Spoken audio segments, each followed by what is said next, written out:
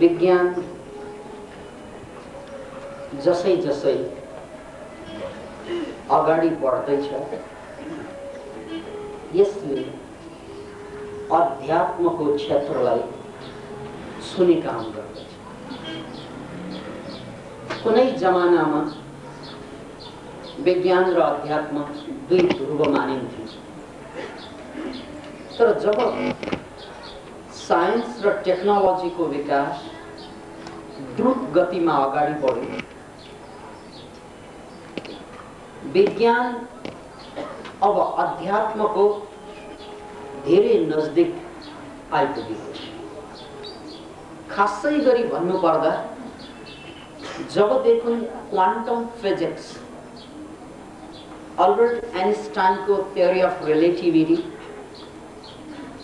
विज्ञानको ठुलो फड्को मान्नुपर्छ, त्यसपछिबाट हामीले अध्यात्म जस्तो व्यक्तिगत विषयलाई वस्तुगत रूपमा बुझ्ने मौका बढ्दै गएको छ। याद राख्नुहोस् यो कुरा, अध्यात्म एउटा अनुभूति हो। जसरी प्रेम एउटा अनुभूति हो, त्यस्तै आध्यात्मिकता पनि अनुभूति हो, वैयक्तिक अनुभूति। तर त्यो अनुभूतिलाई वैज्ञानिक रूपमा प्रस्तुत गर्ने हामीसँग अझै पनि धेरै थोरै माध्यम छन्, अझै पनि हामीसँग धेरै थोरै मापदण्डहरू छन्। अब प्रसङ्ग अलिकति बदलौँ। हामीले वैज्ञानिक भन्नासाथ जो खासै गरी भौतिकवादमा विश्वास राख्ने मान्छे भनी बुझ्छन्, किनभने विज्ञानले सत्यलाई बाहिर खोज्छ, अध्यात्मले सत्यलाई भित्र खोज्छ आफै। विज्ञानले ज्ञानलाई बाहिर खोज्छ, अध्यात्मले ज्ञानलाई आफै भित्र खोज्छ। अतः वैज्ञानिक भन्नासाथ नै हामीलाई भौतिक संसारसँग सम्बन्धित मान्छे भौतिकवादी लाग्छ। तर यहाँ बुझ्नुपर्ने कुरो कि एउटा वैज्ञानिकको जीवनमा जब अद्भुत घटनाहरू घट्न थाल्छ, त्यो पनि आध्यात्मिक कसरी हुन्छ, त्यसको एउटा नमुना म प्रस्तुत गर्छु।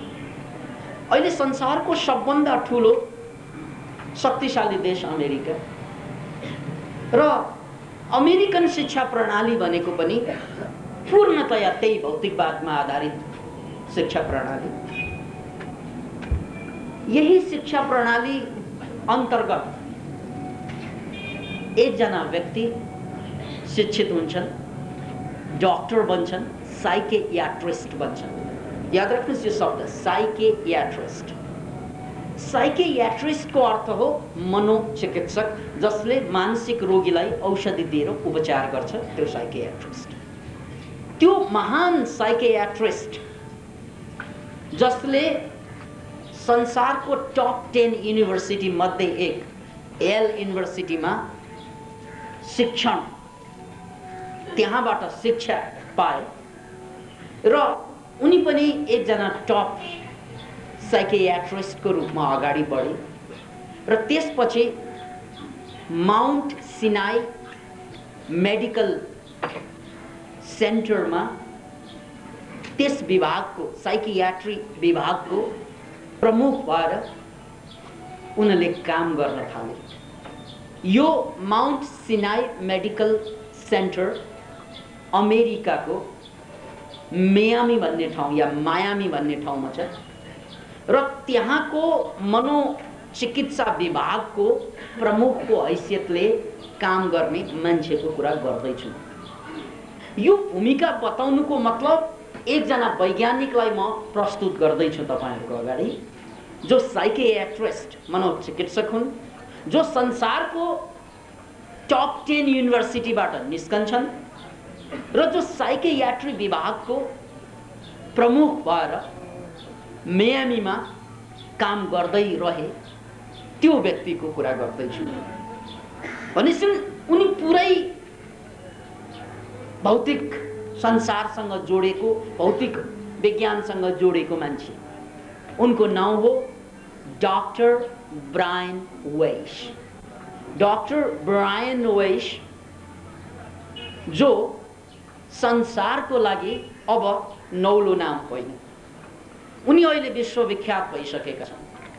उनलाई नचिन्ने मान्छे संसारमा शिक्षित दुनियाँमा थोरै होला। याद राख्नुहोस्, ब्रायन वेस।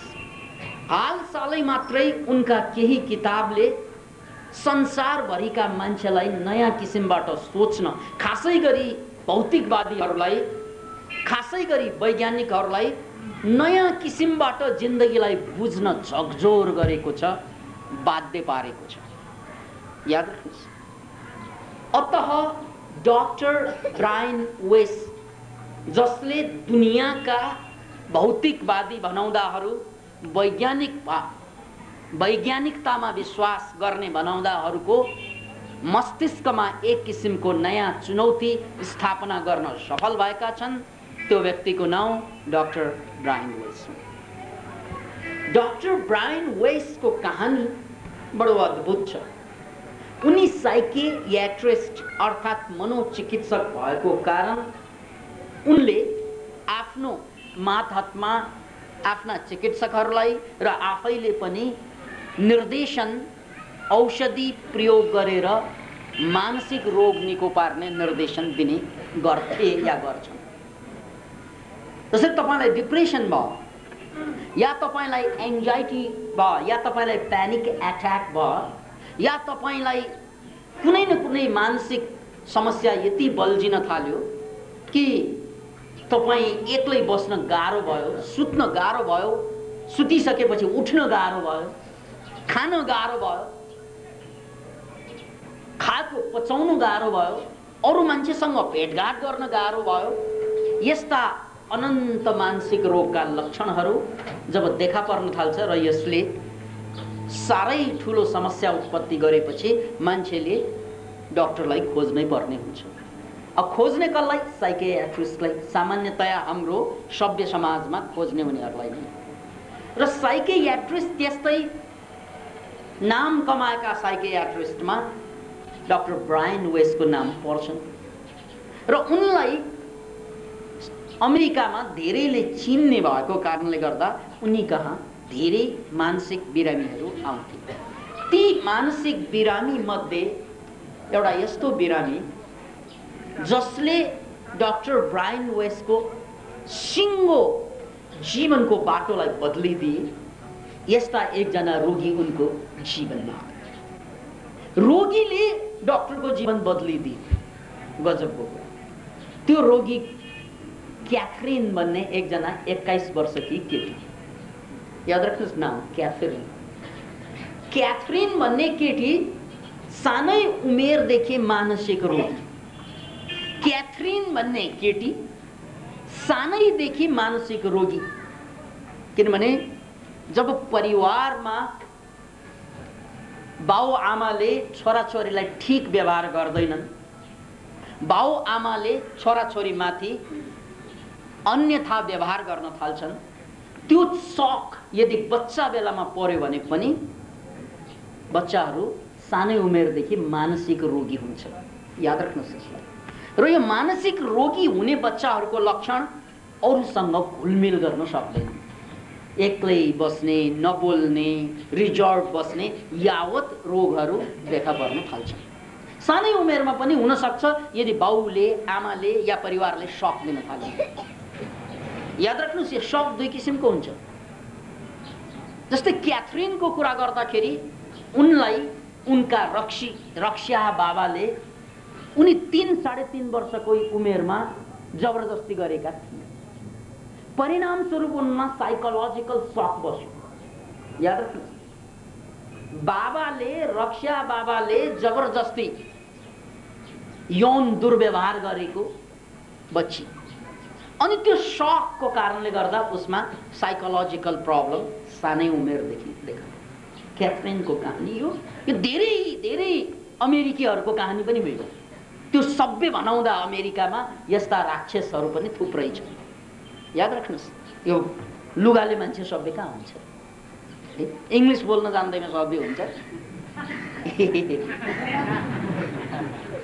अतः यो सभ्य बनाउँदा देशका असभ्य मान्छेहरूको कहानी भने अब असभ्य बनाउँदा देशमा त कति असभ्य होला नि त्यसको हिसाबै छैन।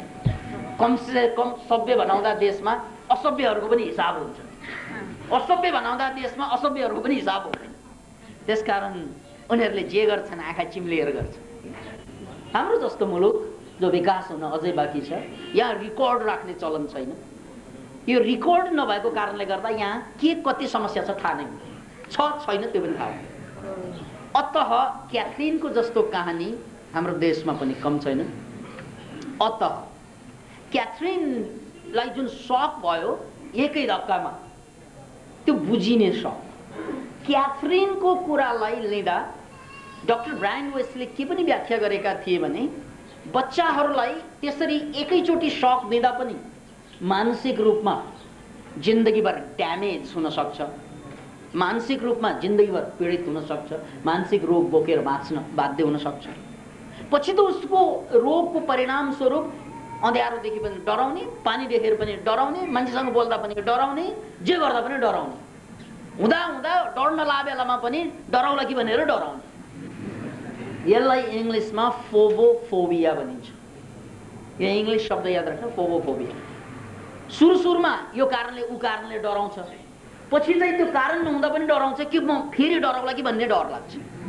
त्यसलाई फोबोफोबिया भनिन्छ। अहिले त हाँसिरहनु भएको छ, त्यस्तो रोग लागेपछि अनि थाहा हुन्छ।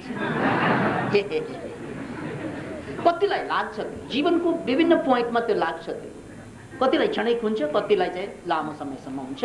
फोबोफोबिया। अब क्याथरिन कक्सकै सन्दर्भमा डाक्टर ब्रायन वेस्टले भनेका थिए कि क्याथरिनलाई जस्तै समस्या यदि कसैलाई लामो समयसम्म चाहिँ पर्यो भने ऊ खत्तमै हुन्छ। तर क्याथरिनलाई जस्तै ठुलो समस्या नपरे पनि सानोतिनो आमा बाउका दुर्व्यवहारहरू लामो समयसम्म खप्नु पर्यो भने त्यही परिणाम आउँछ। दुई किसिमबाट, एउटा झ्वाट्टै समस्या दिनु, अर्को समस्या ठुलो नदिनु, सानो समस्या दिइरहनु। त्यस्तै आमा बाबाको कारणले या परिवारको कारणले लामो समयसम्म पीडित केटाकेटीहरू पनि पछि गएर डरको शिकार बन्छ, जसलाई चाहिँ एङ्जाइटी डिसअर्डर भनिन्छ। कतिमा डिप्रेसन देखा पर्न थाल्छ। याद राख्नुहोस्, आमा बाबाले बच्चालाई नबुझ्नाले पनि लामोसम्म बुझेन, दुर्व्यवहार गर्यो या एकैचोटि दुर्व्यवहार गर्यो, जसरी क्याथरिनलाई गर्यो।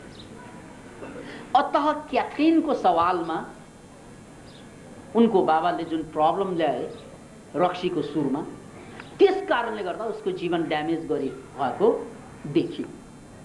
अनि डाक्टर ब्रायन वेस्ट भन्ने मेडिकल साइन्टिस्ट भएको कारणले गर्दा यस्ता रोगको उपचार गर्ने तरिका के त? मेडिसिन दिनु, औषधि दिनु न हो। ट्रङ्कोलाइजरदेखि लिएर विभिन्न किसिमका औषधि हुन्छन्, त्यो औषधि दिनु। यो औषधि उनले 18 महिनासम्म जारी राखे, डाक्टर ब्रायन वेस्ट। तर 18 महिनामा पनि यो केटीको रोग 20 को 19 पनि भएन, बरु 21 भयो। याद राख्नुहोस्, तमाम मेडिकल साइन्सको औषधि, मेडिकल साइन्स भन्नाले जसले अरबौं रुपियाँ टेस्टमा खर्च गर्छ, परीक्षणमा खर्च गर्छ, अनि साइन्टिस्टहरूले यसले काम गर्छ भनेर जब प्रमाणित गर्छ अनि मात्रै बजारमा त्यो औषधि आउँछ।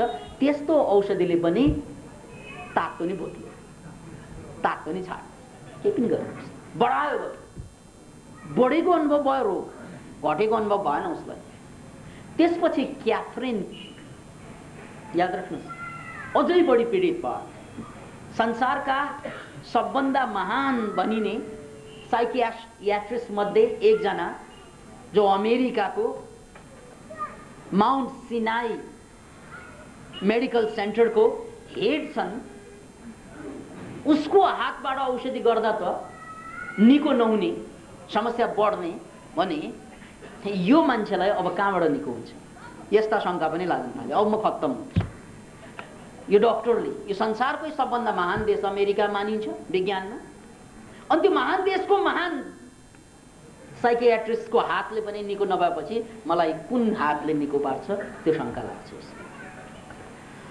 डाक्टर ब्रायन वेस्टले 18 महिनाको औषधि वैज्ञानिक औषधिबाट उपचार गर्दा पनि निको नभएपछि अन्तमा उनले बाटो बदल्न खोज्यो। यो संसारको एउटा राम्रो अवस्था पनि हो हाम्रो संसारको। किन भन्नाले पहिलो जमानामा यस्तो अल्टरनेटिभ खोज्दै थिए। अहिले त alternative medicines, alternative life, alternative food, हरेक कुराको अल्टरनेट खोज्न थाले। त्यसकारण यो संसारलाई बदल्नलाई पोलिटिक्समा पनि अल्टरनेटिभ पोलिटिक्स चाहिन्छ। हामी बार बार भन्दैछौँ त्यो मेन स्ट्रिमको पोलिटिक्सले केही पनि गरेन संसारमा। त्यसकारण पोलिटिक्समा पनि अल्टरनेटिभ पोलिटिक्स चाहिन्छ। किन भन्नाले जुन कुराले काम गर्दैन त्यही कुरालाई चाहिँ फेरि क्यारी गर्यो भने फेरि काम गर्दैन। याद राख्नुहोस्, महादेवले सती देवीलाई बोकेर हिँडेको होइन, मरेको भनेर थाहा नभएर। त्यसकारण हामीले यो काम नलाग्ने मरिसकेका कुरालाई काम नलाग्ने थाहा छ फेरि काम गर्नलाई कि अहिले पो मरेको अहिले बाँचिएला कि भनेर यदि त्यसलाई क्यारी गरियो भने त्यो मरेको त मरि नै रहन्छ, बाँचेको पनि मर्न थाल्छ। याद राख्नुहोस्। अतः क्याथरिन मानसिक रोगी औषधिबाट निको नभएपछि कम्तीमा यो महान डाक्टर, यो महान साँच्चै महान डाक्टर ब्रायन वेस्टले अब यो मूल धारबाट यसको उपचार भएन, अब म अल्टरनेटिभ धारबाट यसको उपचार गर्न खोज्छु। उसले अल्टरनेटिभ धार समाते, त्यो हो हिप्नोथेरापी। यो शब्दलाई याद राख्नुहोस्, हिप्नोथेरापी। यो चिकित्सा प्रणालीभित्र स्वीकृत अल्टरनेटिभ मेडिसिन्सको एउटा धार हो हिप्नोथेरापी। हिप्नो यो शब्द हेप्टासबाट बनेको छ, जसको अर्थ हुन्छ निद्रा, गहिरो निद्रा। हिप्नोथेरापी भनेको यसलाई बुझ्नको अगाडि, यसलाई बुझ्न अगाडि हामीले आफ्नो मनलाई बुझ्नुपर्छ। मान्छेको मनको प्रमुख दुईवटा तहलाई बुझौँ। अहिले हामी विचार, बुद्धि, तर्क चलाइरहेका छौँ। तपाईँहरू सोचिरहनु भएको होला, तपाईँहरूको मन यताउता कुदिरहेको होला। यो विचार हो, तर्क हो, बुद्धि। तपाईँले सपना देखिरहनु भएको छैन, तपाईँको झलललललल कल्पना आइरहेको छैन, त्यो पनि होला। तपाईँको फिलिङ्स पनि त्यो स्पिडमा जागृत भइरहेको नहोला। यसलाई चाहिँ चेतन अवस्था भनिन्छ। तर यो चेतन मन, याद राख्नुहोस्, अहिले हामी जम्मै चेतन मनमा छौँ। र जब हामी अवचेतन मनमा पुग्छौँ, मनको दोस्रो तह, त्यो बेला अहिलेको सम्पूर्ण समस्या आपसे आप गायब हुन्छ। आपसे आप अहिलेको समस्या जस्तै गएर सुतिदिनुहोस् त। अहिले चाहिँ मर्ने नि बाबा, खत्तम भयो भनेर भनिरहेको मान्छे फसफस निदा भने त खत्तम भएको फिलिङ हो। अनि उठ्यो भने बल्ल फेरि खत्तम भयो जस्तो लाग्छ। त्यसकारण सुतिरहनु नै बेस्ट। यदि कसैलाई आफू खत्तम लाग्यो भने जिन्दगीभर सुत्दियो भने खत्तम।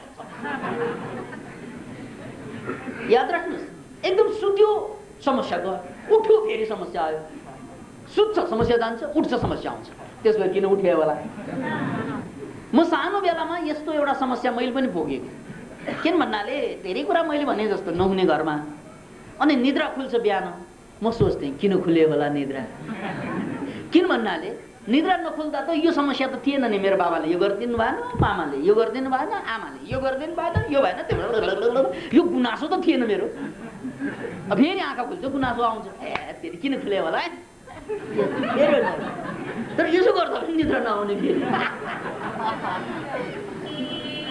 अतः बिहानी पख निद्रा नआउने, त्यसपछि फेरि नाना थरीका कल्पना आउने, किन खुल्यो होला आँखा, अझै लामो समयसम्म निदाएकै भए हुन्थ्यो। किन भन्नाले उठ्ना साथ समस्या बल्झिन थाल्थ्यो। एक समयमा मैले पनि भोगेँ। किन भन्नाले परिवार मेरो समस्याग्रस्त थियो, बाबा त्यस्तै रक्षा। त्यसैले यो जुन समस्या हो यो प्राय मान्छेले चाहिँ कुनै न कुनै समयमा भोगेको हुन्छ। याद राख्नुहोस्। अतः क्याथरिन कक्सको समस्या अब कहाँ छ त भन्नाले उनको कन्सियस माइन्डमा त छैन। याद राख्नुहोस् यो कुरा। संसारमा यो मानव जातिको विकासमा फड्को हान्ने केही चिजहरू छन्। जस्तै पहिलो चीज यदि कुनै चीज भन्नु पर्यो भने पहिला चाहिँ सूर्यले पृथ्वीलाई चाहिँ घुम्छ भन्ने मान्यता थियो। यो मान्यतालाई कोपर्निकसले काट्दिए। त्यसपछि विज्ञानले फड्को मार्यो। याद राख्नुहोस्, त्यसकारण विज्ञानको विकासमा अझ मानव जातिको विकासमा कोपर्निकसको देनलाई चाहिँ एउटा पहिलो वास्तविक क्रान्तिको रूपमा लिइन्छ। अनि कोपर्निकस पछि डार्विन आए। डार्विनले पहिलोचोटि भगवानका सन्तान मान्छे भन्ने अवधारणालाई तोडेर कहाँ भन्दा भगवानको, हामी भगवानको होइन, हामी त बाँदरको सन्तान प्रमाणित। मान्छेलाई भगवानको सन्तान होइन बाँदरबाट विकास भएको हो भनेर स्वीकृत दिलाउने वैज्ञानिक चार्ल्स डार्विन। यो अर्को फड्को थियो। त्यसपछिबाट धेरै कुरा अध्ययन गर्न सजिलो भयो। त्यसपछि अर्को फड्को जुन विज्ञानको विकासमा मारेको फड्को हो, सिगमन्ड फ्रॉइडले अवचेतन मनलाई प्रमाणित गरे। अवचेतन मन, त्योभन्दा पहिला समस्या कहाँ रहन्छ नै थाहा थिएन मान्छेलाई। मान्छेको वास्तविक प्रब्लम कहाँ हुन्छ त्यो थाहा नै थिएन। किन भन्नाले मनको गहिराई अवचेतन पनि हुन्छ भन्ने कुरा त्यति प्रामाणिक रूपमा कसैले त्योभन्दा पहिला थाहा थिएन। जब मनको गहराई सिगमन्ड फ्रॉइड पछि प्रमाणित भयो कि समस्या जम्मै, जस्तै तपाईलाई घायल हुन्छ, पीडा हुन्छ, समस्या हुन्छ, त्यो जम्मै समस्या कहाँ गएर बस्छन् त भन्नाले अवचेतन मन। जस्तै क्याथरिन कक्सको कुरा गर्दाखेरि पनि, क्याथरिनको कुरा गर्दा पनि उनलाई चाहिँ बाउले गरेको दुर्व्यवहार उनको सबकन्सियस माइन्डमा गएर बसिरहेको छ। दुर्व्यवहार त गइसक्यो कहिले, तर त्यो दुर्व्यवहारको पीडा, त्यो दुर्व्यवहार त उसले बिर्सि पनि सक्यो। किन भन्दा ऊ 3 वर्षको उमेरमा घटेको घटना, तर त्यो दुर्व्यवहारले उनलाई पछिल्ला कालसम्म पनि अनह्याप्पी, पीडित, दुखित बनायो। याद राख्नुहोस् यो कुरा। अतः तपाईलाई पनि आफ्नो जीवनसँग तुलना गर्नुहोस्। अहिलेका तपाईका डर, अहिलेका तपाईका पीडा, अहिलेका तपाईका असन्तोष, अहिलेका तपाईका एकछिन एक ठाउँमा बस्न नसक्नु, एउटा कुरा सुनेर बस्न नसक्नु, यावत तपाईले जीवनमा पीडा झेलिरहनु भएको छ, हामीले झेलिरहेका छौँ, यी जम्मै पीडा हाम्रो अवचेतन मनमा सिम्बलको रूपमा बसेको हुन्छ। यो कुरालाई पहिलोचोटि प्रामाणिक रूपमा पत्ता लगाउने मान्छेको नाउँ नै सिगमन्ड फ्रॉइड। अवचेतन मनको बारेमा त्योभन्दा पहिला पनि धेरै कुरा थियो, तर अवचेतन मनलाई बुझेर जानेर अवचेतन मनलाई चेतन रूपमा ल्याएर रोगबाट मुक्त पाउने तरिका त्योभन्दा पहिला कसैलाई थाहा थिएन। यति मात्रै।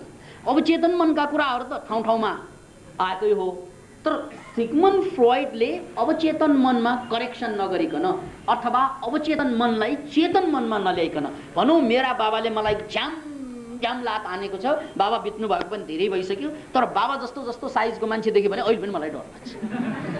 बाबा त बितिसके, तर बाबा मेरा चाहिँ सिकुटे लम्चो हुनुहुन्छ भने यो लम्बु कोही मान्छे देखे कि मलाई बाबाको याद आउने।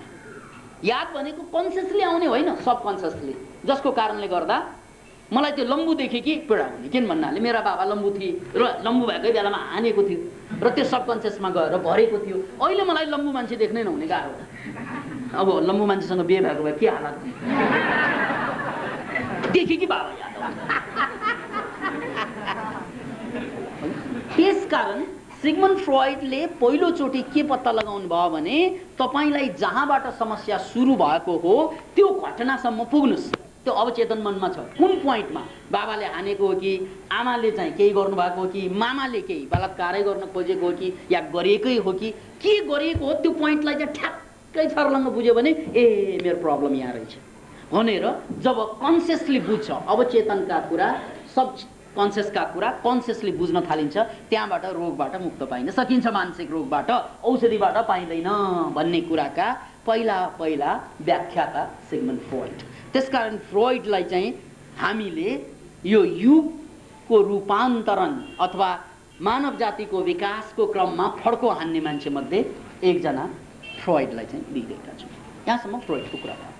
क्याथरिन त्यस्तै मानसिक रोगी, जब उनी 18 महिनाको औषधिबाट ठिक भएनन्, त्यसपछि डाक्टर ब्रायन वेस्टले उसलाई हिप्नोथेरापीमा लगे। मैले भनिहालेँ हिप्नोथेरापी भनेको तपाईको कन्सियस माइन्ड, चेतन मनलाई सुताइदिने। अहिले हाम्रो चेतन मन उठिरहेछ, अवचेतन मन सुतिरहेछ। सुत्न जाँदाखेरि उल्टो हुन्छ। चेतन मन सुतिदिन्छ, अवचेतन मन उठिदिन्छ। कसरी उठिन्छ? सपना जुन देख्छौँ त्यो सपना जम्मै हाम्रो अवचेतन मन। बाबाले पिटेको, दाइले पिटेको, भाइले पिटेको, अन्याय अत्याचार या आफूले अरूलाई गरेको यावत कुरा सिम्बलको रूपमा आउँछ। ठ्याक्कै फिल्म जस्तो आउँदैन, फेरि डकुमेन्ट्री जस्तो आउँदैन, बाबाले च्याम हानेको आउँदैन फेरि त्यहाँ। त्यो सिम्बलको रूपमा सर्पले लखेटेको, सिम्बलको रूपमा पहाड चढेको खसेको, सिम्बलको रूपमा जहिले पनि आगो लागेको देख्ने, सिम्बलको रूपमा खालि मर्या मान्छे आएर चाहिँ सताउने, यो जम्मै के त भन्नाले सिम्बल। याद राख्नुहोस्, यो डकुमेन्ट्री जस्तो जस्ताको तस्तै आउने भए त रमाइलो हुन्थ्यो, ए कहाँ समस्या भनेर चाहिँ थाहा हुन्थ्यो। डकुमेन्ट्री जस्तो होइन, यो त पोइट्री जस्तो छ।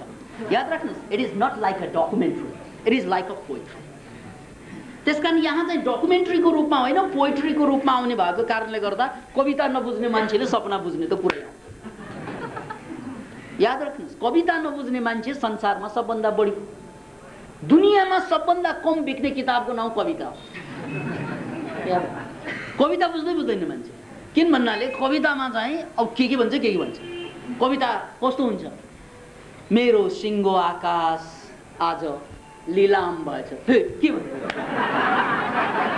सिङ्गो आकाश लिलाम भएछ, के भन्छ? पहिलो कुरा त सिङ्गो आकाश रे मोरा, एउटा काठमाडौँमा एकाना जग्गा छैन तेरो आकाश सिङ्गो? लिलाम भएछ रे, कसले किन्छन् र आकाश? यो विचारले त काट्छ त्यसलाई। ए मूर्खै रहेछ यो कविता, पढ्नु हुँदैन, फुस्क्याहरूले लेखेको। अब फेरि लक्ष्मीप्रसाद देवकोटालाई चाहिँ सम्झिएपछि त फुस्क्या रहेछ, त्यो कुरा त क्लियर। फेरि प्राय दुनियाँका कविहरू फुस्क्या हुन्छन्, अथवा नखुस्किकन कविता लेख्छ कसले। फेरि नखुस्के कविता किन बोलेको हो? याद राख्नुहोस्, अब यो खुस्किया भनेको मैले चाहिँ अलिकति व्यङ्ग्य पनि गरेको। साँच्चै खुस्केकाहरूले नै धेरै कविता लेख्ने हो। थाहा छ तपाईँलाई, संसारमा सबभन्दा महान कविताहरू खुस्केकाहरूले लेखे। लक्ष्मीप्रसाद देवकोटा जस्ता महान कवि पनि राँचीमा कुनै समय बसेका थिए, यो कुरा थोरैलाई थाहा होला। थोरैलाई मात्रै थाहा छ राँचीमा बसेका थिए मानसिक रोगकै कारणले गर्दा। अतः यो संसारमा मान्छे चाहिँ अलिअलि खुस्कन थाल्यो भने, धेरै खुस्क्यो भने त कविता लेख्न सक्दैन उसले, थोरै खुस्कनुपर्छ। अनि थोरै खुस्क्यो भने त्यो खुस्किएको बेहोसी पनि छ, अनि संसारको त्यो नियम र नीति पनि अलिअलि थाहा छ। त्यसकै बिचमा बसेर उनले कविता लेख्छन्, महान कविता लेखिदिन्छन्। याद राख्नुहोस्, महान कविताहरू। अनि किन लेख्छन् त खुस्केकाहरूले कविता भने? यसको पनि कारण छ। किनभने कविता इज अ थेरापी। मनोचिकित्साको एउटा प्रसङ्गलाई बुझ्नुहोस्, मनोचिकित्सामा कविता पनि चिकित्सा हो। जसरी तपाईँलाई चाहिँ पीडा भयो, समस्या भयो भने तपाईँले कविता लेखेको हुन्छ। यो कुरा फेरि याद राख्नुहोस्, अहिले पोइट्री थेरापीको अवधारणा छ। यो भर्खर मात्रै साइन्टिस्टहरूले पत्ता लगाए, यदि तपाईँलाई पीडा छ, मानसिक पीडा छ, के गरौँ छटपट छ भने त्यसबाट मुक्त पाउनको लागि केही गर्नु पर्दैन, कविता कोर्नु। याद राख्नुहोस् यो कुरा। त्यसकारण मान्छेलाई साह्रै पीडा भएपछि उसले कविता लेख्न सक्छ, खुसी भएको बेलामा कविता लेख्न सक्दैन। यो तपाईँहरूलाई थाहा होला, एकदम आनन्दित भएको बेलामा कवितै लेख्न आउँदैन। किनभने आहा भइरहेको छ, आनन्द भएको बेला के लेख्ने? स्वाहा भएको बेलामा ल खत्तम, जल्यो मेरो धरती। उनीलाई त्यस्तो लाग्छ कि मानव सिङ्गो धरती जलिरहेछ, खस्यो आकाश मेरै टाउको माथि, साह्रै पीडा छ।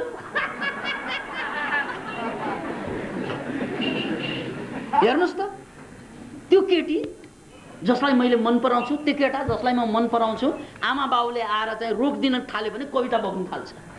किनभने पीडा हुन्छ। दिनदिनै भेट्नु एउटै कविता हुँदैन, बडा मुस्किल के भेटिरहेको छ, के को कविता है? आउँदैन कविता। त्यो सुखद अवस्थामा कविता थोरै आउँछ या आउँदैन। अझ त्यो केटी जसले तपाईँलाई, त्यो केटा जसलाई तपाईँले खोजिरहनु भएको छ, त्यो पाउँदै नपाउने भए अझ कविता धेरै हुन्छ। त्यसैले हिन्दीमा एउटा भनाइ छ, वियोगी होगा पहला कवि। वियोगी हुनुपर्छ कवि हुनलाई, नत्र भने त्यही केटीलाई त्यही केटालाई बिहे गरेर ल्याउनुहोस् त, बिहे गर्नुहोस् त, अनि एउटै कविता आउँछ भयो। अहिलेसम्म धरतीमा मान्छेले बिहे गरिसकेपछि त्यसै त्यही केटी त्यही केटालाई लिएर कविता लेख्न सक्दैन के सक्यो कहानी अब किन भन्नाले अब त्यहाँ चाहिँ त्यो एक्सट्रिमको पीडा जुन वियोगमा हुन्छ त्यो हुँदैन त्यहाँ अलिअलि रमाइलो हुन्छ अलिअलि चाहिँ कमाइलो हुन्छ अलिअलि खत्तम हुन्छ एकछिन खत्तम एकछिन ठिक एकछिन खत्तम एकछिन ठिक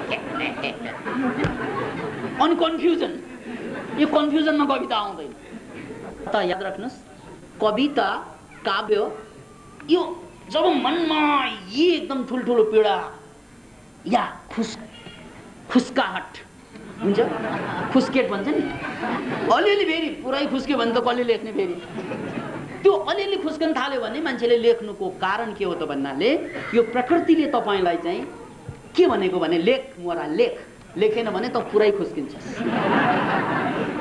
यो नेचुरल प्रोग्राम यो लेख मोरा लेख लेख मोरी लेख नत्र भने त खुस्किन्छस् अब त्यही लेख्छन् मान्छेले त्यसकारण त्यो कविता लेख्नु भनेको क्याथार्सिस भनेको यो शब्द क्याथार्सिसको अर्थ हुन्छ भित्रका विकारहरूलाई बाहिर निकाल्नु अनि त्यो कवितामा चाहिँ सरर निकालेपछि बल्ल हल्का हुन्छ अनि त्यो अरूले पढेपछि अरू दङ्ग पर्छ वाह नबुझ्यो मा झनै दङ्ग पर्ने महान कवितै लेखेको होला मैले बुझिरहेको छु पत्रिकालाई दियो भने छापिदिन्छु पछि त महान अतः यो कविता लेख्नु थेरापी हो मनोचिकित्सा अतः मैले भनिहालेँ दुनियाँका महान से महान कविहरू अलिअलि खुस्किएको किन लाग्छन् भने तिनीहरूले त्यो पीडा नभएको भए लेख्न सक्दैन खैर त्यो कुरा छोड पुरानै कुरा जोडो पुरानो कुरा क्याथरिनलाई जब हिप्नोटाइज गर्न थाले हिप्नोटाइज गरिसकेपछि अब ऊ कहाँ पुग्यो त भन्नाले अवचेतन मनमा अवचेतन मनमा पुगेपछि चेतन मनको पीडा हुँदैन याद राख्नुहोस् एकदम आँखा बन्द गरिएको छ सारा शिथिल पारिदिएको छ शरीरलाई त्यान्द्रो यो शरीरका सेल्स जति पनि छन् ती जम्मै सेल्सलाई रिल्याक्स गरिदिन्छन् हिप्नोटिस्टले हिप्नोथेरापिस्टले अनि पुरा शरीर तलदेखि माथिसम्म चाहिँ रिल्याक्स हुँदै हुँदै गएपछि अनि मन अवचेतन मन प्रकट हुन्छ चेतन मन सुत्दै जान्छ तपाईँ सुत्न जाँदाखेरि पनि त्यही हुने हो चेतन मन सुत्दै जान्छ अवचेतन मन उठ्दै आउँछ अनि सपना देख्छ अवचेतनले अनि निद्रा खोल्दाखेरि उल्टो हुन्छ अवचेतन मन सुतिदिन्छ चेतन मन उठ्छ यो आलो पालो फेर्ने चेतन मन र अवचेतन मन हिप्नोटिजमले के गर्दिन्छन् त भन्नाले हिप्नोटाइज गर्दाखेरि चेतन मन तपाईको सुताइदिन्छ निद्रा साँच्चैको ल्याउनै पर्दैन त्यत्तिकै तपाईलाई चाहिँ निद्रा जुन सुत्दाखेरिको आनन्द हो त्यो आउन थाल्छ बिस्तार बिस्तार तपाईको अवचेतन मनले काम गर्न थाल्छ अथवा तपाईको बायाँ मस्तिष्कबाट दायाँ मस्तिष्कमा सर्छ क्षमता अनि जहाँबाट तपाईँ दायाँ मस्तिष्कका प्रोग्रामहरू जस्तै चाहिँ फिलिङ्सहरू उब्रिन थाल्छ सिम्बलहरू बुझ्न थाल्छ याद राख्नुहोस् यो सबै कुरा जुन काव्यात्मक कुराहरू छन् कविताहरू त्यहाँ फुर्न थाल्छ बुझ्न थाल्छ हिजो नबुझेका कविता बुझिन थाल्छ अथवा कहिल्यै नलेखेका कविता फुर्न थाल्छ किनभने त्यहाँ सिम्बल बुझ्न थाल्छ त्यसकारण अवचेतन मनमा पुग्यो भने पाल पनि कवि हुन्छ भने सामान्य मान्छे त कवि हुनु स्वाभाविकै कुरा भयो अतः अवचेतन मन हाम्रो धन क्याथरिनलाई अवचेतन मनमा लग्यो अवचेतन मनमा लगिसकेपछि अब डाक्टरको काम के त भन्नाले थेरापिस्टको काम के त भन्नाले ल 5 वर्षको उमेरसम्म फर्कने अहिले तपाईँ 21 वर्षको हुनुभएको भए 5 वर्ष अगाडि के भयो एक घटनालाई किताब पल्टाए जस्तो पल्टाउने अवचेतन मनमा त्यो सिम्बोलिक रूपमा छ अवचेतन मनमा त्यो वास्तविक रूपमा पनि हुन्छ अझ त्योभन्दा डेफ्टमा अनि पल्टाउँदै किताब पल्टाए जस्तै डायरी पल्टाए जस्तै पुराना खाता बही पल्टाए जस्तै पल्टाउँदै जाँदा क्याथरिन 3 वर्षमा पुगिन् जब 3 वर्षमा पुगिन् त्यो अघिसम्म मस्त रिल्याक्स्ड अवस्थामा क्याथरिनको अवस्था जुन थियो अचानक उनी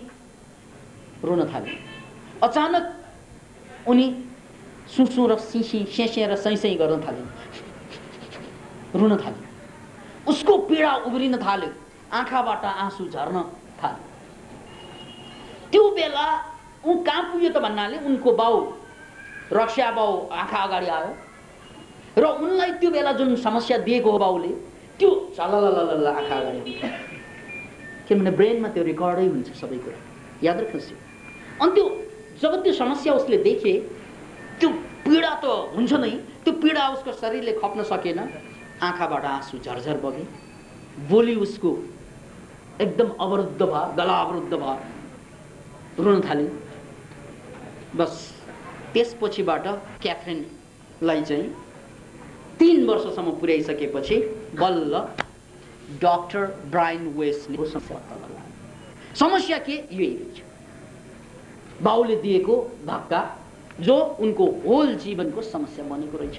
त्यसपछिबाट उनी त्यो बेला 18 महिना उपचार गर्दा फ्रेस नभएकी यिनी अहिले आएर चाहिँ फ्रेसनेसको फिलिङ गरे।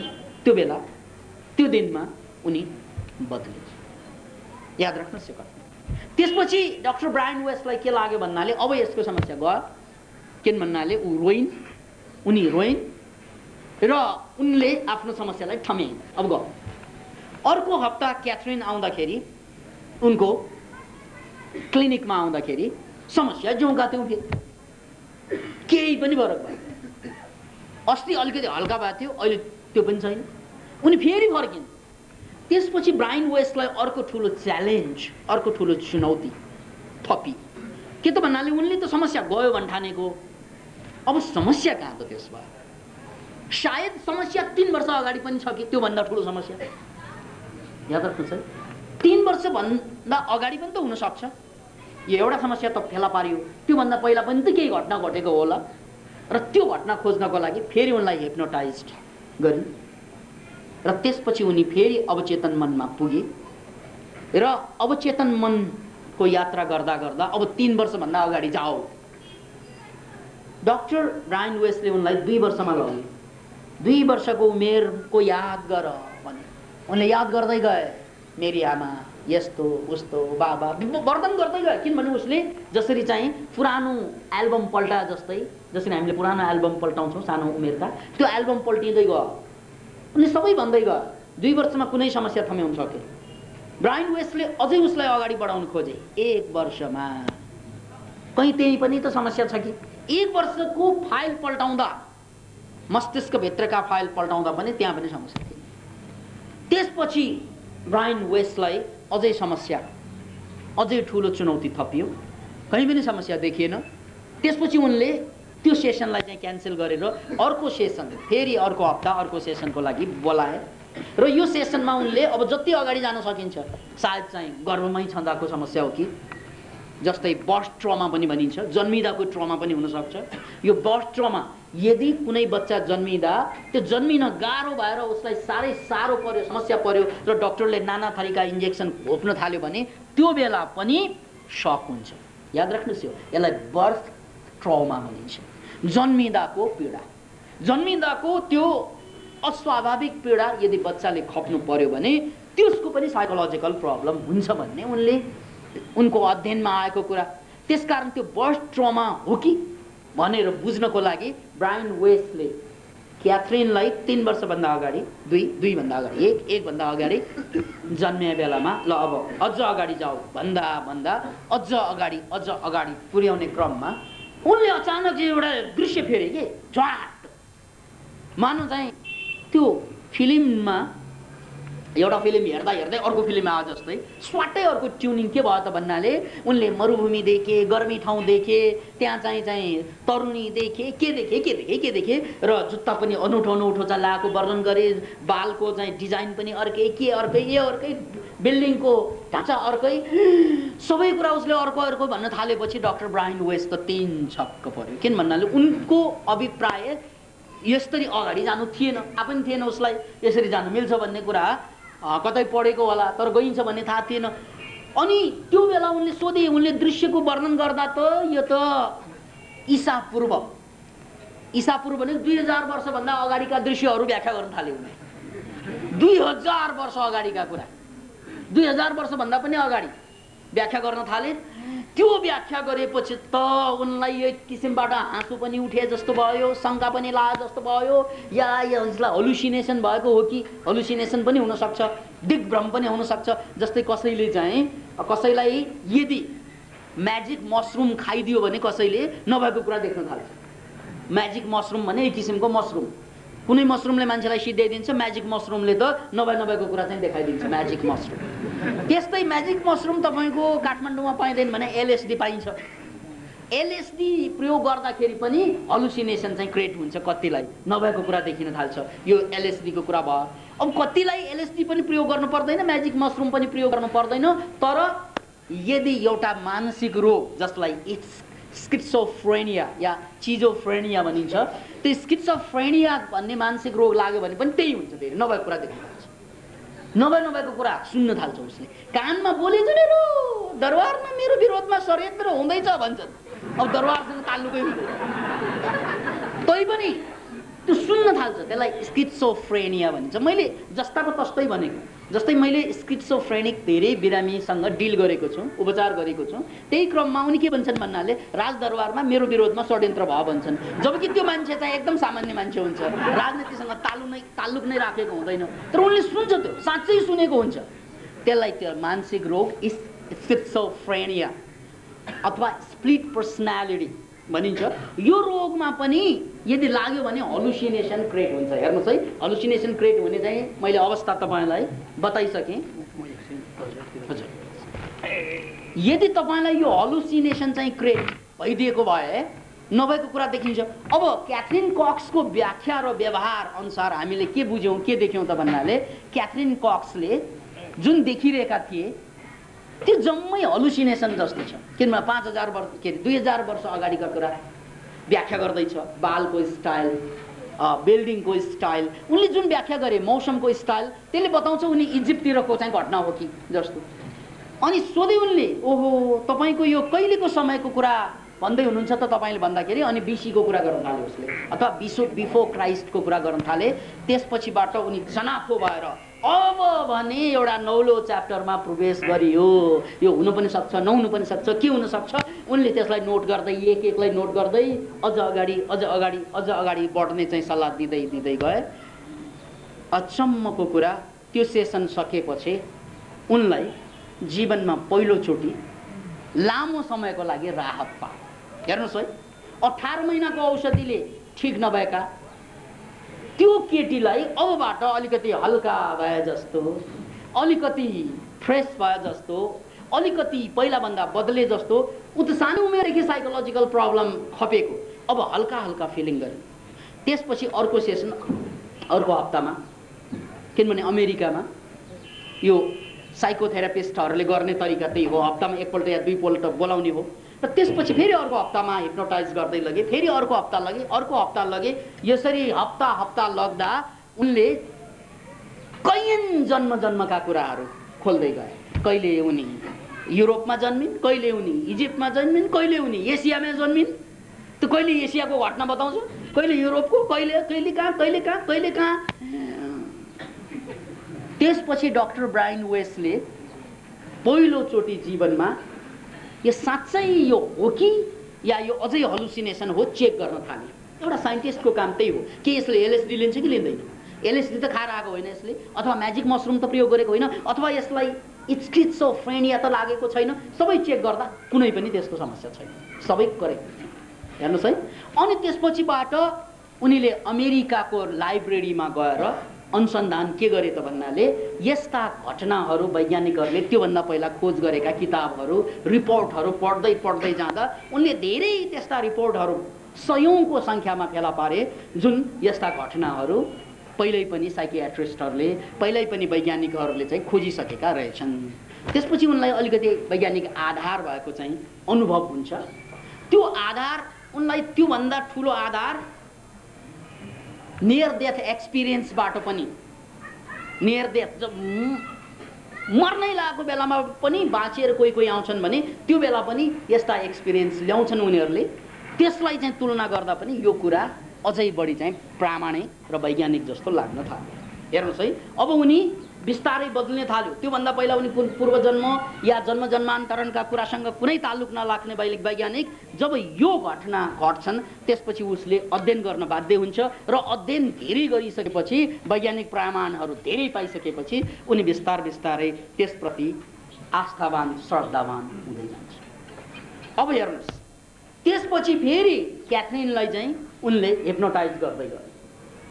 अब यसरी एक पछि अर्को गर्दा एउटा लेटेस्ट सबभन्दा पछिल्लो जन्ममा उनलाई जुन समस्या उनले भोगेको, जुन समस्या उनले चाहिँ झेलेको, जसको कारणले उनलाई उनकै प्रेमीले पानीमा चाहिँ ढकेलेर मारेको थियो। हेर्नुहोस् है, झलल्ल देखेको। त्यसकारण उनलाई अहिले पनि चाहिँ पानी देखेर डर। जबकि पानी देखेर डराउनु भनेको हाइड्रोफोबिया भन्ने रोग छ। त्यो हाइड्रोफोबिया सामान्य मान्छेलाई कहिले लाग्छ त भन्नाले जब कुकुरले टोक्छ, बौला कुकुर। मर्न अगाडि हाइड्रोफोबिया हुन्छ, पानी देखेपछि चिच्याउन थाल्छ, डराउन थाल्छ। तर यो मान्छेलाई, क्याथरिनलाई त्यतिकै डर लाग्छ पानी देखेर। हाइड्रोफोबिया कहाँबाट आयो त? त्यो कुरा खोज्दै जाँदा त्यो त चाहिँ जन्मको घाउ रहेछ। उनलाई पानीमा ढकेलेर मारेको। झललललललल। त्यसपछिबाट क्याथरिन यो 2-4 महिनाको यो हिप्नोथेरापीबाट क्याथरिन कम्प्लिटली निको।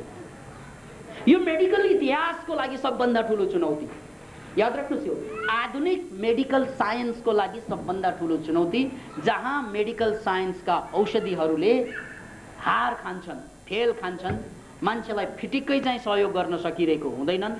त्यहाँ पनि यदि मान्छेलाई उनको जन्मसँग जोडिएका कुरालाई उनले यदि थम्याउन सक्यो भने त्यस्ता रोगबाट मुक्त पाइन सकिन्छ। अत यहाँ रोगको मात्र सवाल होइन मित्र। सबभन्दा रोचक पक्ष के त भन्नाले डाक्टर ब्रायन वेस्टले त्यसपछिबाट क्याथरिनलाई रोगबाट मुक्ति दिइसकेपछि अब उनले मेन स्ट्रिमको मेडिसिनलाई चाहिँ वाचा गरेनन्। किन भन्नाले योभन्दा इन्ट्रेस्टिङ च्याप्टर योभन्दा नौलो च्याप्टर यो। अनि उसले सयौंको सङ्ख्यामा रोगीहरूलाई, मानसिक रोगीहरूलाई हिप्नोटाइज गर्ने र पास्ट लाइफमा लग्ने। पछि गएर उनलाई चाहिँ पास्ट लाइफ थेरापिस्टकै रूपमा चिनियो मान्छेले। याद राख्नुहोस्, यो शब्द पास्ट लाइफ थेरापी भनिन्छ यो विधालाई। अब अहिले यो विधालाई यसले मान्यता प्राप्त गरेको छ पास्ट लाइफ थेरापीको रूपमा। र उनले, क्याथरिनले यो पास्ट लाइफ थेरापीबाट रोग मुक्ति पाइसकेपछि उनले कैयन मान्छेलाई यही पास्ट लाइफ थेरापीबाट मुक्ति दिए। र त्यही क्रममा उनले अर्को एउटा नौलो कुरा अगाडि सारे कि हामीले जन्ममा धेरै किसिमका मास्टर्सहरू भेटिसकेका छौँ, गुरुहरू भेटिसकेका छौँ। र आज हामी यो संसारमा कुनै न कुनै गुरुबाट यदि प्रभावित छौँ भने यो आजको कारणले होइन, यो पनि हिजोकै कारणले हो। यद्यपि हामीलाई थाहा छैन। हेर्नुहोस् है, उनको एउटा अद्भुत किताब पढ्नुहोस् तपाईँले, many lives many masters. Many lives many master भन्ने उनले मोटै किताब चाहिँ विश्वविख्यात किताब, जुन अहिले विश्वविख्यात बेस्ट सेलर भएको छ। उनले यो अध्ययन गर्दै जाने क्रममा हामीले कोही मास्टरलाई घृणा गर्छौँ। अहिले पनि कसैले चाहिँ साई बाबालाई मन पराउँछन्, कसैले ओशोलाई मन पराउँछन्, कसैले ओशोलाई गाली गर्छन्, कसैले साई बाबालाई गाली गर्छन्। यस्तो त छ नि अहिले पनि। यो किन भएको होला त? वाइ? अनि किन होला भन्ने लजिकै हुँदैन हाम्रो यो। किन भन्नाले जुन लजिक हामी दिन्छौँ त्यसको विरोधमा लजिक अरू पनि हुन्छ। त्यसकारण हामी त्यही मास्टरसँग किन जोडियौँ त, त्यही गुरुहरूसँग किन जोडियौँ त भन्नाले अहिलेको कुरा होइन, यो धेरै जन्मको कुरा। त्यसकारण तपाईँहरू धेरै जन्मदेखि यहाँ हुनुहुन्छ। यस्तो अहिले मात्र हाँसेको हो र? अहिले मात्र हाँस्नेले त हाँस्नै सक्दैन, किन भर्खर सुरु गर्दैछ। त्यसकारण धेरै जन्मदेखि हाँसेकाहरूलाई हाँस्न सजिलो लाग्दो हो। भर्खर हाँस्नेलाई त अब यो जन्ममा भर्खर सुरु गरी अर्को जन्ममा अलिक बेसी हाँसौँला भनेर बस्या होला। अतः यो पनि जन्मकै कुरा हो। तपाईले गुरु भेटाउनु, त्यही गुरुसँग तपाईको चाहिँ मानसिक सम्बन्ध स्थापना हुनु, आस्था जाग्नु, कारण पनि त्यही हो। उनले many masters many lives many मास्टरमा लेखे। अनि अर्को एउटा संसारकै लागि इन्ट्रेस्टिङ किताब उनले लेखे, ओन्ली लभ इज रियल भन्ने। त्यो किताबमा उनको अध्ययन के थियो त भन्नाले तपाईले अहिले भेटिरहनु भएका तपाईका प्रेमिकाहरू, तपाईका प्रेमीहरू, या तपाईका लोग्ने महोदय या तपाईका स्वास्नी महोदय, यी जम्मैसँग पनि आज मात्रै बिहे भएको होइन, बारम्बार भएको, जन्म जन्मदेखि बारम्बार बिहे भएको। ओन्ली लभ इज रियल है। किनभने अब तपाईँ विचार गर्नुहोस्, होइन लोग्ने र स्वास्नीको सम्बन्ध अहिले पनि संसारमा प्राय फेलियर छ है। प्राय सम्बन्ध त झगडाको हुन्छ नि, प्राय सम्बन्ध त मारामारी हुन्छ नि। तैपनि अर्को जन्ममा पनि त्यही मोरालाई त्यही मोरीलाई किन रोजे होला नि, यो झड्यालाई भन्ने त प्रश्न उठ्छ नि। त्यसको जवाब के त भन्नाले नौलोलाई भन्दा पुरानोलाई रोज्न सजिलो हुन्छ। नौलोको बारेमा के थाहा, पुरानोको बारेमा सबै थाहा। जसरी तपाईले बजारमा असनको बजारमा जुत्ता किन्न जानु पर्यो भने तपाईँ कुन पसलमा जान्छ भने पहिल्यै चाहिँ निश्चित हुन्छ। प्राय कहाँ त भन्नाले एकचोटि पहिला त्यहाँ गएको थिएँ नि, त्यहाँ फला त्यही जान्छ। किनभने त्यहाँ चिनिया छ कि व्यवहार ठिकै थियो है, त्यही जान्छ। त्यहाँ सयौं पसल हुन्छ, जुत्ता किन्न जाँदाखेरि पहिलो गएकै ठाउँमा जान्छ। कुनै चाहिँ भनौँ न विदेशमा जाँदा पनि हामीलाई नै पनि अनुभव छ, परदेशमा यात्रा गर्दाखेरि पनि त्यो होटलमा बस्छौँ हामी जो पहिला बसिसकेको हुन्छ कि। किन त भन्नाले त्यो चिनेको छ, पहिला पनि बस्यो। लोग्ने पनि त्यस्तै पर्यो क्या, यो किन काम लाग्यो भन्दा पहिला पनि चिनेको छ, टोइलेट कहाँ छ, बाथरुम कहाँ छ, भोजनालय कहाँ, सबै थाहा छ यहाँ। अत झगडै परे पनि अब पुरानै झगडा चिनेछु नि, कसरी झगडा हुन्छ, कसरी सुरु हुन्छ, कसरी समाप्त हुन्छ, सबै थाहा छ। त्यसकारण तपाईँले त्यसैलाई भेट्नु। अब यदि तपाईँको प्रश्न यो हो, होइन भने सर गुरु यहाँ त समस्या त कहाँ छ त भन्नाले यदि जन्म जन्म त्यही लोग्ने त्यही स्वास्नी पाउने हो भने कसै कसैले त धेरै स्वास्नी ल्याउँछन् नि, कसै कसैले धेरै धेरै लोग्ने ल्याउँछन् नि, लोग्ने बनाउँछन् नि भन्ने लाग्दो हो भने त्यसको जवाब पनि त्यही हो, यो अहिलेको कुरा होइन भनेर। तपाईँको बानी पुरानो, जन्म जन्मदेखि तपाईँले धेरैलाई भेट्नु भयो। त्यसकारण अहिले पनि त्यो बेला त जतिलाई बिहे गर्नु पनि पाइने केटाहरूलाई है, हिन्दू समाजको कुरा गर्दा अहिले कानुनले एउटा मात्र बिहे भनेको छ। बिहे पो एउटासँग हुन्छ, तर आँखा त धेरैसँग अहिले पनि लड्छ। अहिले पनि मान्छेको हालत के हुन्छ, बिहे त एउटा केटासँग एउटा केटीसँग हुन्छ, कानुनले त्यही दिएको हुन्छ। कसैले मुस्किलले दुईवटा पनि सुइक्याएकै छ, त्यो पनि भन्नु पर्दैन है। अब त्यो बाहेक पनि उसले चाहिँ 4-5वटी अथवा चाहिँ 4-5वटा श्रीमान कुनै जमानामा कानुन चाहिँ त्यस्तो नचलेको बेलामा अथवा कानुनन रूपमा 4-5 जना बिहे गर्न पाउने बेलामा उनले त्यस्तो सम्बन्ध राखेको भए अहिले पनि एट्र्याक्सन हुन्छ। के हुन्छ त भन्नाले त्यो कानुनन रूपमा त तपाईँ एउटा मात्र श्रीमान एउटा मात्र श्रीमती हुन्छ, तर एट्र्याक्सन जहिले पनि त्यही केटामा थियो। अहिले पनि प्रेम जाग्छ, सुत्ने चाहिँ लोग्नेसँग, अनि मन चाहिँ त्यो फल्ना चाहिँ नाक, अथवा त्यो अलिकति ठाडो भाषामा भने मैले केटाको पनि त्यही हालत हो के सुतिन्छ श्रीमतीसँग, अनि उसको मन जम्मै चाहिँ सुत्दाखेरि अङ्गालो त आफ्नै श्रीमतीलाई हाल्नु पर्यो कानुनन रूपमा, तर याद चाहिँ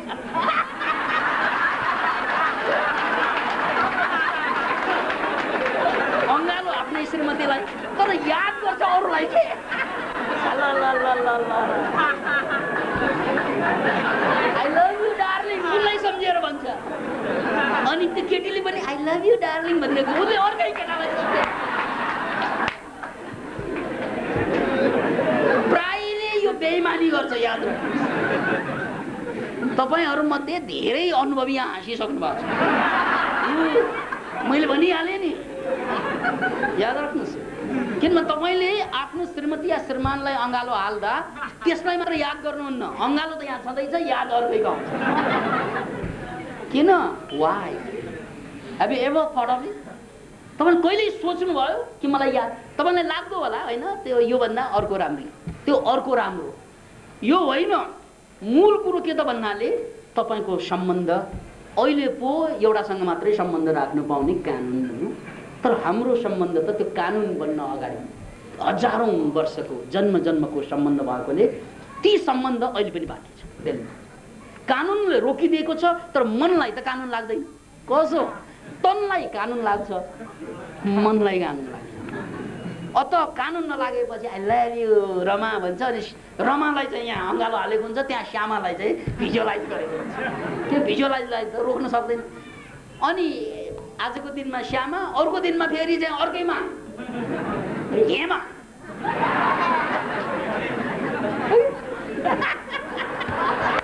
किन कानुन चल्दैन त्यहाँ?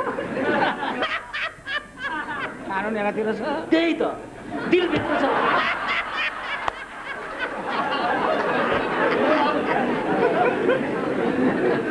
याद राख्नुहोस्।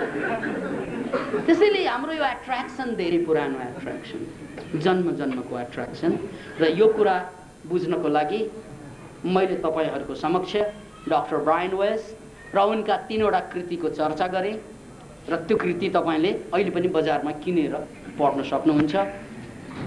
हेलिङ थ्रु टाइम, है, हेलिङ थ्रु टाइम उनको विश्वविख्यात कृति।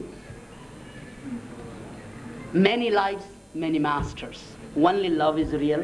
यी 3वटा किताब जसले विश्वमा मान्छेलाई, भौतिकवादी मान्छेलाई, वैज्ञानिकहरूलाई नयाँ किसिमबाट सोच्न बाध्य पारेको छ। यति भन्दै म अब पहिलो चरणबाट ब्रेक लिँदैछु।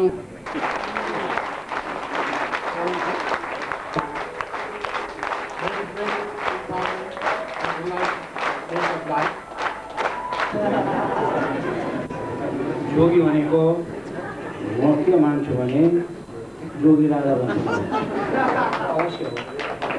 यो पहिलो गीतबाट आएको हुन्छन् र उहिलेका राजाहरू ऋषिमुनिकोमा गएर आज्ञा मागेर मात्रै राजकाज चलाउँथे। आज त्यो परम्परा हराएको छ। र आज म पहिला दिन जोगी महात्माजीको धर्मप्रसादलाई तपाईँहरू जस्ता पवित्र, यहाँ जति पनि आएका छौँ अवश्य हामी पवित्र भावना लिएर आएका छौँ। अब जस्तो ईश्वर भक्त भनौँ, धर्म भक्त भनौँ, तपाईँहरूको सामु आएको छु। र आज मलाई यो पुस्तक विमोचन गर्ने सौभाग्य दिनुभएकोमा म आफूलाई धन्य सम्झन्छु। जुन किसिमले महात्माजीले तपाईँहरूलाई त सधैँ सुनाउनुहुन्छ, म यस ठाउँमा उपस्थित आज मात्रै एकजना के नाम गरिएको उहाँमा अस्ति मलाई त्यो 13 गाडी एउटा मनक्रान्तिमा 2वटा किताब उहाँको रचनाहरू ल्याइदिनु भयो। त्यहाँदेखि मैले अध्ययन गर्दैछु एउटा परिवर्तन युगमा। र म कुनै विद्वान होइन, म कुनै पण्डित होइन, तर म अलिकति धार्मिक प्रवृत्तिमा पहिलेदेखि नै मलाई 12, 15, 16 वर्षदेखि नै बुझ्छ। किनभने म मान्छेले त्यो पुराण लाएको सुन्थेँ, मलाई इन्ट्रेस्ट थियो। मलाई त्यो पाठ गरेको सुन्थेँ, इन्ट्रेस्ट थियो। म एउटा अचम्मको कुरो भनौँ, मैले त्यो केही पढ्नेहरूसँग सोध्थेँ, होइन त्यो कतै गरेको कस्तो कन्सियस गरेको भने मतवादीले किताब पढ्न हुँदैन, महापाप लाग्छ भने ती पण्डितहरूले। त्यो राम्रै गरेको हुन्छ ती पण्डितले, एउटा अवधिस हो। त्यसलाई जोगी के अरे यो प्रबन्धचार्य पनि त्यही भनेर चाहिँ उहाँले लेख्नु भएको छ। र चण्डी पढ्नु हुँदैन, चण्डी पाउनु मतवादीले चण्डीबाट बाउलाउँछ। त्यो बाउलाउने चिज पढ्नु भयो त्यसले कमसेकम एकजना मेरो मित्र बाबु हुनुहुन्थ्यो, उनले भन्नुभयो, साइला तिमीहरूले दुर्गा काबासँग पढ्नुहुन्छ भन्नुभयो। त्यो दुर्गा पढ्नु र चण्डी पढ्नु एउटै हो। र अब गीतामा के लेखेको छ भने मैले गीता पाठ गर्छु, म चण्डी त 1-8 जनै गर्छु, गीता 1-2 गर्छु। गीतामा के भनेको छ भने गीता सुनो विश्वस्ति जनसुत्त पछेसुत्त ज्ञानमय समयसु गीता परमा सर्वपुरी भनेको छ। गीताको म कोमल गीता पढ्छु, गीताको 70 पन्नाको 77 श्लोकमा छ त्यो। त्यसो त्यो गीता भनेको ब्रह्मस्वरूप पनि हुन्। त्यसो त्यो जम्मै साना ठुला जात सबैले पढ्नुहुन्छ। मानौँ अब हामीले अहिले कामी जम्मै साथीहरूले सानो मानेका छौँ होइन, यहाँ हाम्रा देशमा साना ठुला जात छौँ, त्यो बनाउनेले बनाए या ईश्वरले सृष्टि त्यस्तै गर्यो, किनभने अनुहार पनि भिन्नै भिन्नै छ।